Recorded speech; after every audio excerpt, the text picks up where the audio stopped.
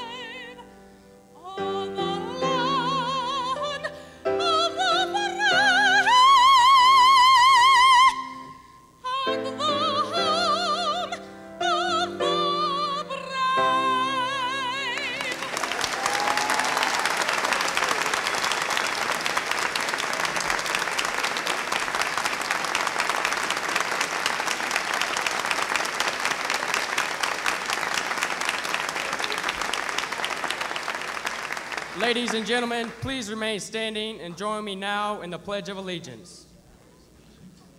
For which it stands, one nation, under God, indivisible, with liberty and justice for all. Thank you. You may be seated. Up above, from the mountains to the prairies, to the ocean, white with foam. God bless America, my home, sweet, sweet home. From the mountains to the prairies, to the ocean, white with foam.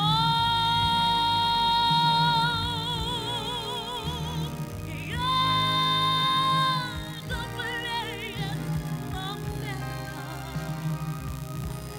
my home, sweet home.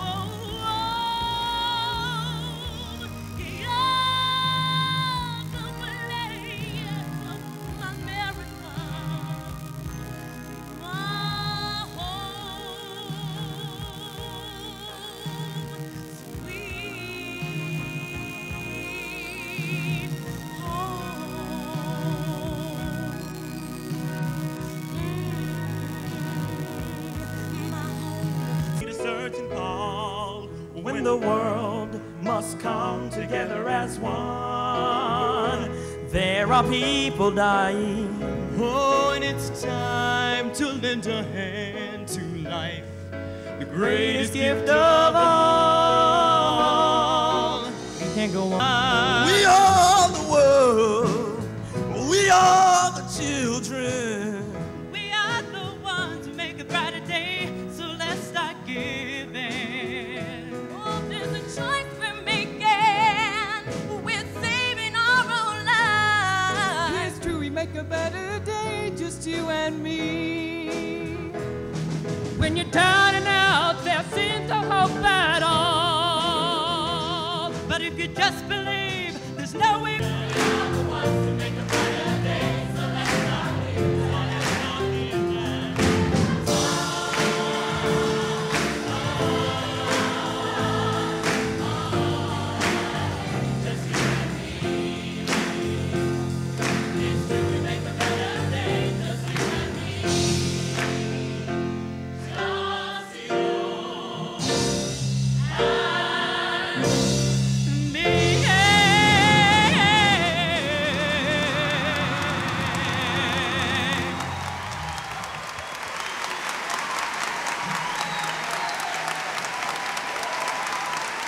I would like to present this t-shirt to you, and we're also going to present one to Mrs. Reagan.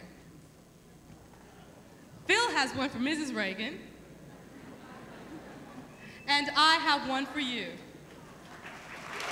Thank you.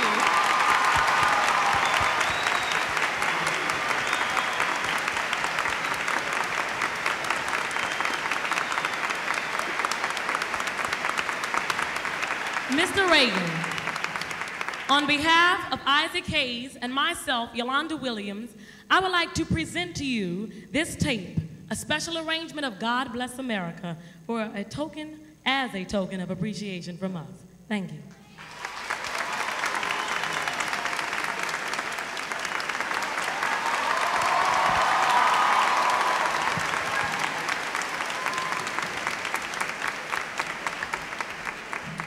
And the great privilege of introducing, ladies and gentlemen, the President of the United States of America, Ronald Reagan.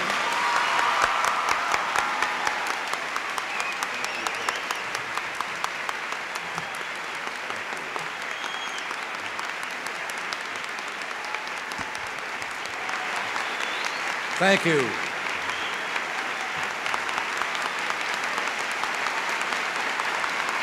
Thank you all very much.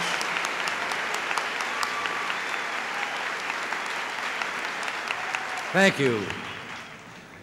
One of the perquisites of the office I hold is that I am Commander-in-Chief, and in military regulations and custom, the commanding general dictates the uniform of the day.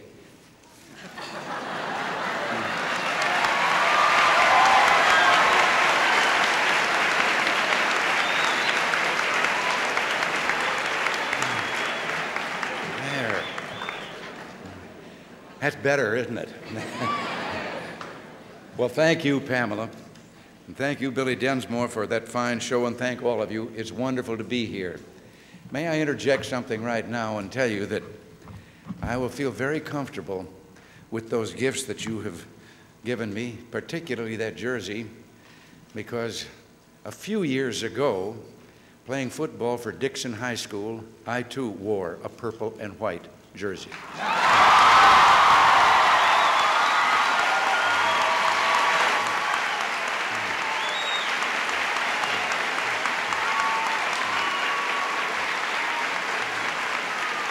Well, I guess I should tell you how all this came about. For some time, I've been hearing about a school in Atlanta that's made a big comeback. About 10 years ago, it was in academic trouble. But now the SAT scores of its students keep going up and up. In fact, they've been going up for 8 years. And the school is now rated one of the best educational establishments in the nation.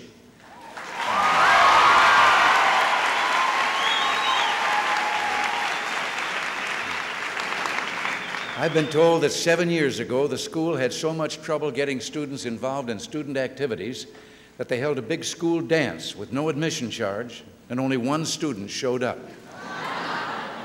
But now school spirit has returned and getting involved again, and the school has a performing arts program that I can see for myself rivals the TV show Fame.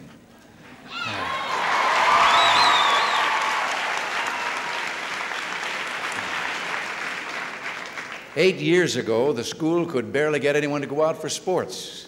But in 1982, this school graduated a young man named Sam Grady, who helped America win the gold.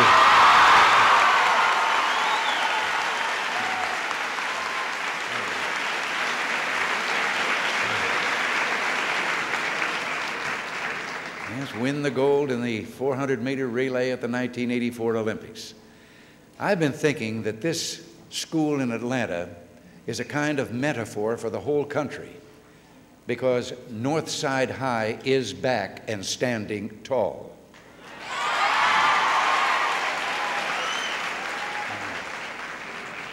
One of the nicest things about my job is that now and then it allows me to speak on behalf of the entire nation.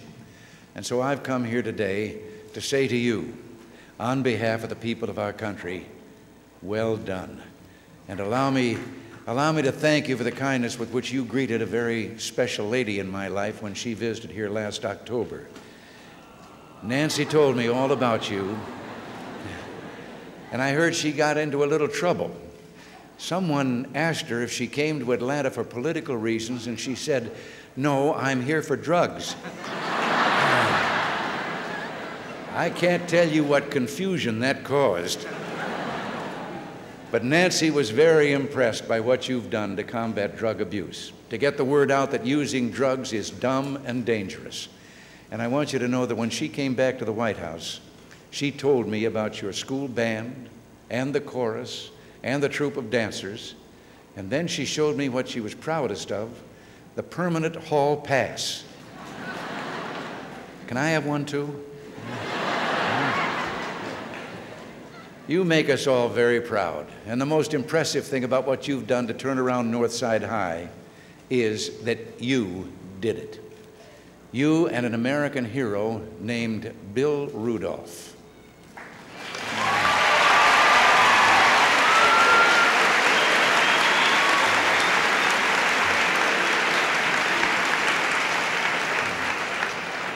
You know, in some schools, you're taking a chance when you invite students to applaud their principal. But I knew you'd come through. Your teachers helped, your faculty helped, serious, committed teachers such as Ray Lamb, who last year won a presidential award for excellence in the teaching of math.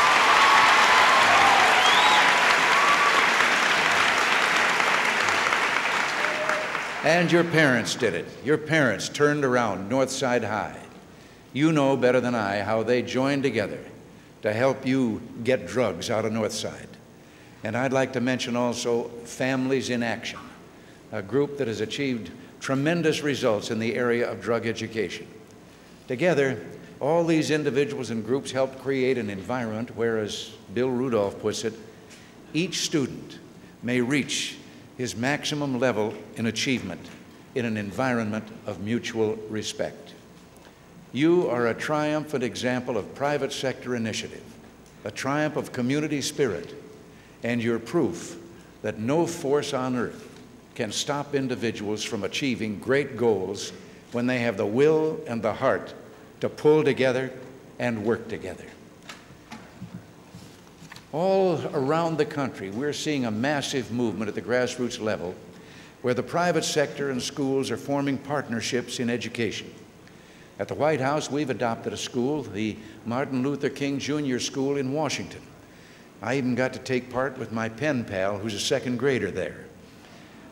And remarkable things are happening everywhere. During the last few years, we've seen how a school in Chicago called Providence St. Mel's prevented their doors from closing because of the private donations that came to their aid.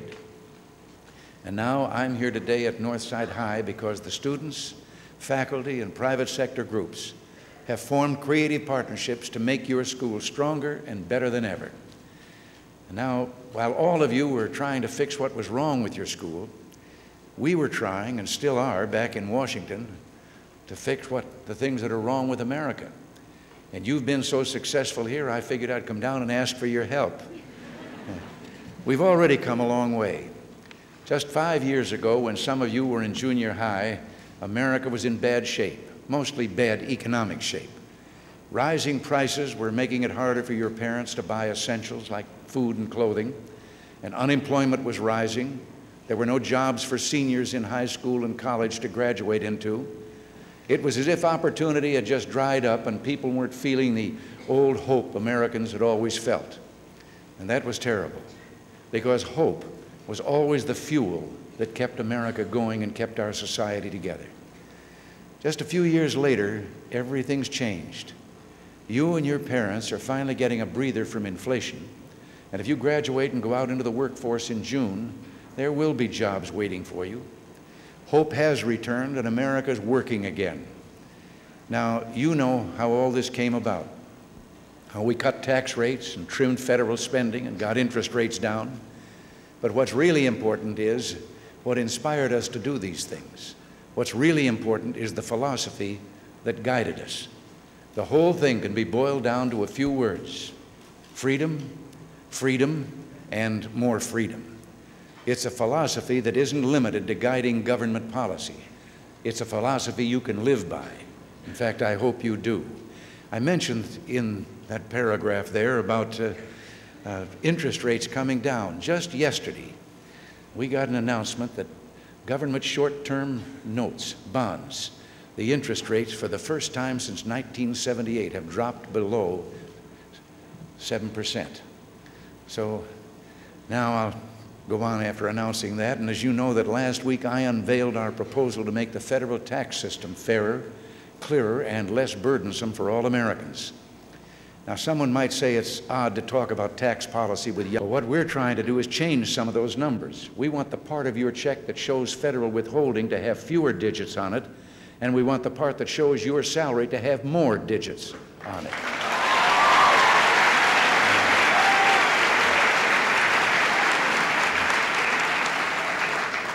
We're trying to take less money from you and less from your parents. And whatever you and they do with this additional money will not only help you, it will help the whole country by making our entire economy stronger. Maybe you'll take some of the money and put it in a bank. Fine. You'll earn interest on your savings. And you'll also make more money available for others to borrow to expand their business or improve their home. Maybe you'll spend it, and that's fine too, although I hope you don't spend it all. But what you spend will increase demand for various products, and that will help create jobs. But whatever you do with it, you'll be the one who's doing the doing. You'll make the decisions.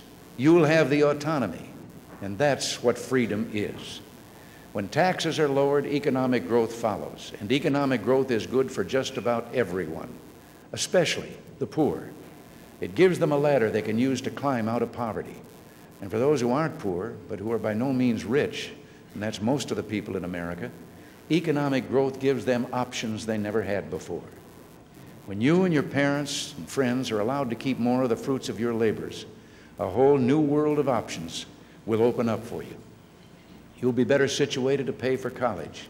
You'll be able to save and pool your money with friends and maybe even start a small local business. I knew a fellow who once bought into a little hamburger stand out west.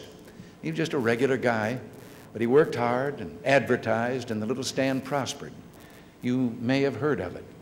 It's called McDonald's. I was thinking about Ray Kroc recently and how the jingle that he uses applies to our tax program. You deserve a break today.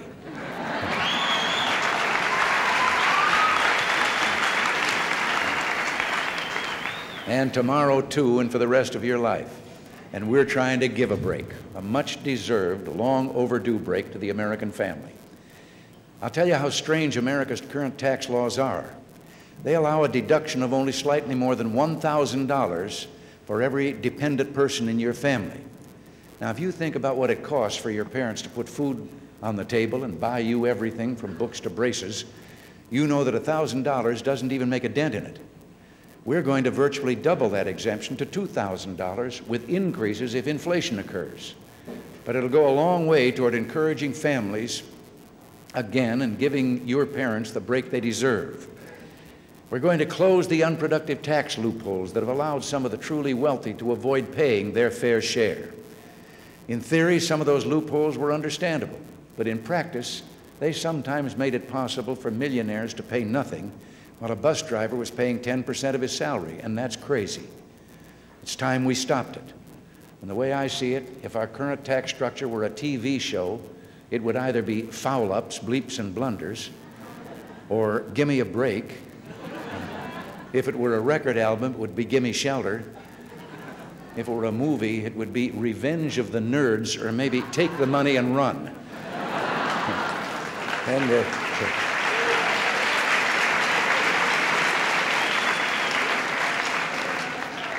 if the IRS, Internal Revenue Service, ever wants a theme song, maybe they'll get Sting to do Every Breath You Take, Every Move You Make, I'll Be Watching You.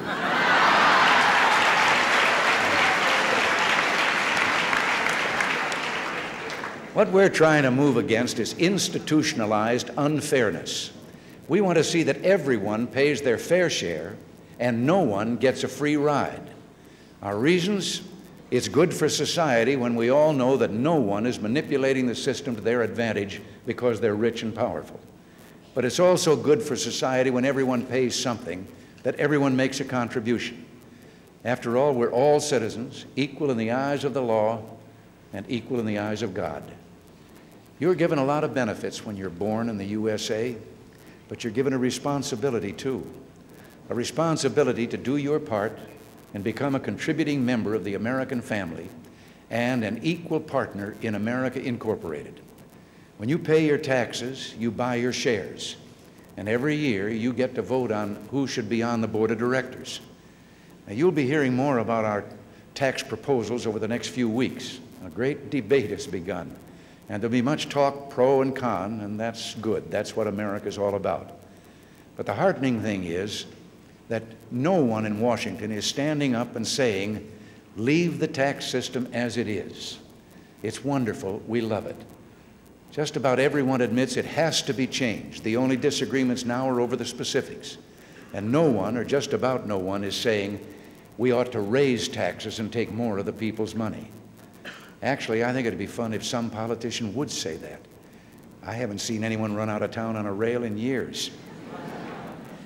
I'm going to leave you today with some questions that I hope you'll think about, but I need you to answer them.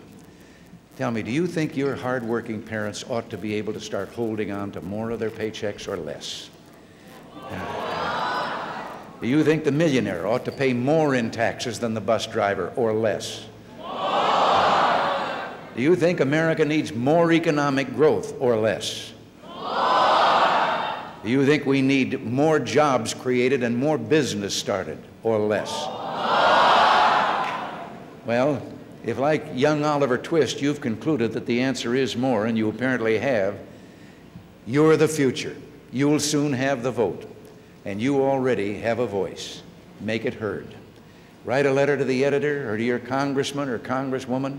Talk to your parents and the neighbors, get all the facts, and if you can help us, do. After I made my speech the other night, we received hundreds of phone calls and telegrams, and more than 9 out of 10 supported our ideas to change the tax system. And a lot of those telegrams bore just 3 words. They said, go for it. Well, not a bad way of expressing our hopes for you. Go for it. Reach those heights. Excel. Push yourself to the limits. Strive for excellence. Enjoy your freedom. Breathe it in. Use it to create the most important and moving thing a man or woman can create, a decent and meaningful life. I look at all of you and I think, you're free to be anything.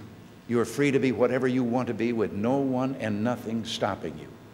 In a free society, you're free to invent yourself, to turn yourself into a great teacher, a race car driver, a minister, or a movie star, or a grower and seller of flowers. You can be anything. It's your invention, and there's nothing to stop you. We want an America that's economically strong and economically free, but a caution here. That's the nice thing about getting older, you know. You get to caution people.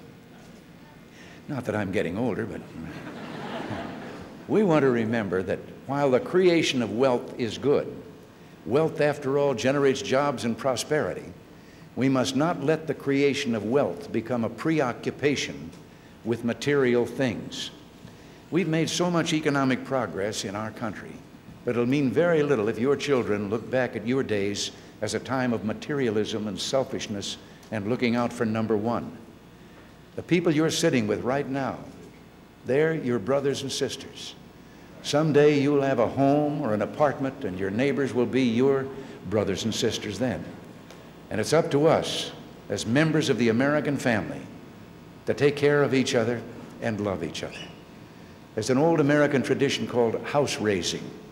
The pioneers out west would get together and build each other's houses. That was a long time ago, but it's still going on. Every time someone helps a lonely old man or woman in a shelter for the poor, that's a house raising. Every time someone volunteers their time or money to raise funds for the local library, that's a house raising. Every time a community gets together and says something like, we're going to turn Northside High into one of the greatest schools in Georgia, that's a house raising. I wish you a nation of strength and wealth and power. But more than that, I wish you a nation where the house raising continues. And somehow, looking out at all of you, I suspect we have nothing to worry about. I have this feeling the helping and house raising will continue. I thank you all of you for this wonderful day, and I thank you on behalf of Nancy too. They had her scheduled someplace else or she'd have been here with me.